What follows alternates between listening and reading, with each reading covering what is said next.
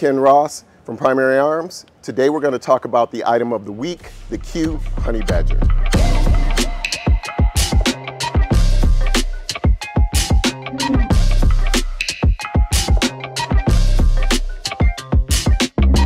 This is a great piece of equipment. If you take a look at it, it's very light. It's a 300 Blackout with 70-75 aluminum.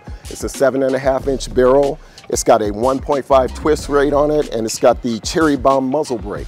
The grip is a mag pull. The trigger is a 2-stage trigger from Geisley. It's got an ambidextrous safety and charging handle.